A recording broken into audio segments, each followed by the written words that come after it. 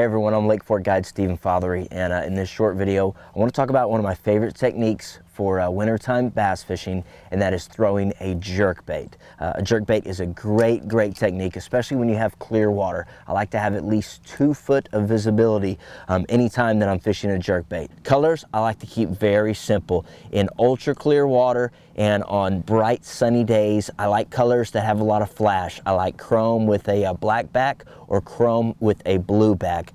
Now in stained water or on cloudy days, I like to use painted colors such as bone, chartreuse, and even gold. That can be a good color for darker water situations. When I'm fishing a jerkbait, I like to throw it on a 6/8 medium power Avid series rod. This has got an extra fast tip, which is going to help you to easily jerk that bait. And also I like to throw it on an Abu Garcia fast gear ratio reel. You're going to be picking up the slack, so use a fast gear ratio reel. And I really recommend 10 to 12 pound fluorocarbon line. Fluorocarbon is very important. Not only is fluorocarbon line more difficult for the fish to see, but it's going to keep this jerkbait down there. Fishing a jerkbait is simple. Just make a long cast, turn your reel handle maybe 5 or 10 times just to get that bait down a few feet, and then you're just gonna snap that rod tip down towards the water while you're picking up your slack. When you're fishing a jerkbait, it's important to know how hard to jerk and how long to pause. You know, the pause is really the key.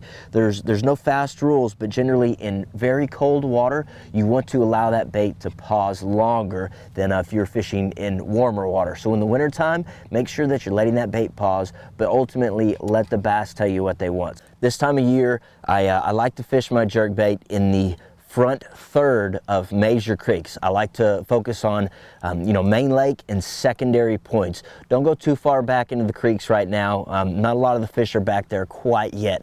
There's also 2 little tricks that you can do to improve your jerkbait. The first of which is to add suspend strips to the belly of this jerkbait.